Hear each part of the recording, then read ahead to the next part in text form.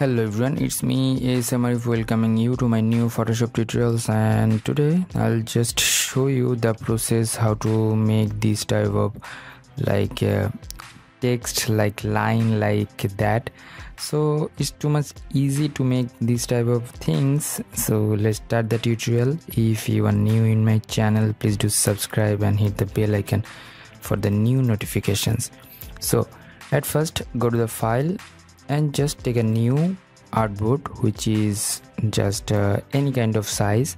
I'm just taking here 10 by 10 inch and color mode CMYK and hit the create button, and after that you will get a canvas or artboard, whatever you can tell. And then just go to the line segment tool and press the shift button and hold it and draw a line like. After that make the stroke thickness like 5. That's good. Go to the effects and distort and transform. From here zigzag, and after that you will get a zigzag window and setup, and then click over here the preview options and you can change up the size and other stuffs. So I'll make like that and make it smooth. You'll get the round type line over there, and you can make it like line, and just 2% is good or 1%, that's fine. Okay, and then hit OK button, and after that just copy this one by pressing Alt button and just draw it in a lower side and press the shift button and hold it and like that, and then select these two things, go to the object and blend options and make the blend like that. And if you want to make the blend size, or if you want to increase the line size or line amount, again go to the object and then blend and blend options.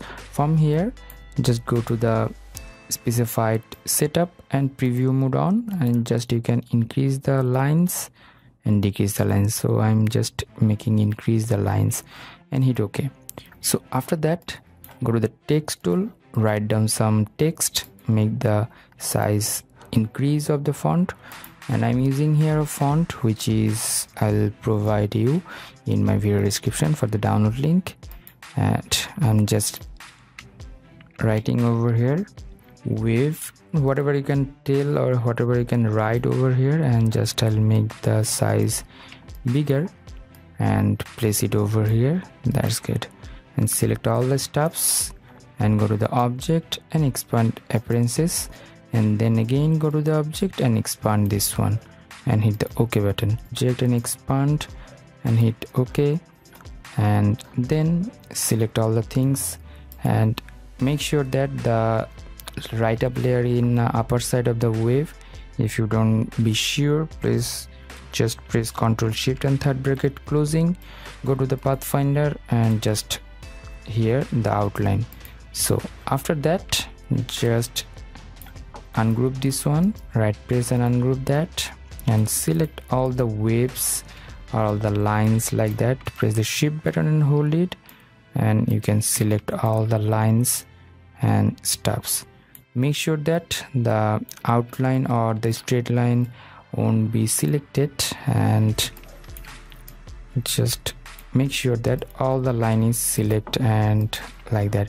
And then go to the stroke options and round the corner and round the shapes, increase the stroke size. Yes, you're getting like that. That's good. And then select other lines, select all the stuff like that. Press I from the keyboard and just make a line like that. Just one straight line is selected. Before that you have to group it out, and then just select this straight line and delete that. So select this portion and you can just move it out from here, and all the things you can delete that. That's good. And now you can just give the color or stroke or whatever you can tell. Take a square shape that is the 10 inch by 10 inch and make it like black or like yellow or ash color. That's good. And send back in a last layer and just align with the artboard like that. and select these things. You can change the stroke, it will change, and you can make it bigger, and you can change the stroke thickness or increase the stroke thickness. That's good. So again I'll just showing you the process, the same thing. So take a straight line like that, make the white color, that's good, and stroke thickness, that's 5. And after that go to the effects, and from here distort and transform and zigzag. Turn on the preview mode and you can adjust the zigzag line like that, and you can make it smooth or you can make it zigzag as well, and hit the OK button. So press the Alt button and drag it and take it like that and align it in a proper way. So select all the things and align it in a selections and like that. And after that go to the object and blend options, make the blend like that, and again object and blend options and blend options, and from here the specified steps, and you can increase the steps like that. So that's good, and that's good. And now write down something. I'm just writing over here black, and place over here and select all the things. Make sure that the letter is upper side of the layer. Select all the things, object, expand the appearances and object, and expand again and hit OK. And then so make sure that the object or the text is again in expand mode, and then select all the things and outline like that. Okay, you are getting the zigzag line over here. And now just go to the inside of the layers and select all the lines from here and here as well. So like this and like this, and select this line, this line. Just make sure that all the line is selected. Here is small line like this, and here as well, and here, here and here. Now just go to the stroke options and make it round and just round joining, and increase the size, which is stroke size. That's good. And then select these and other lines, and make sure that all the line is selected. That's good. And I'll take it from here and I'll delete these things or all the steps. So I'm taking this one from here, and again go to the shape tool and rectangle tool, make a rectangle like that and make it black, and I'll give the gradient color from here. So select this gradient and you can choose it up, and make sure that that is the stroke color.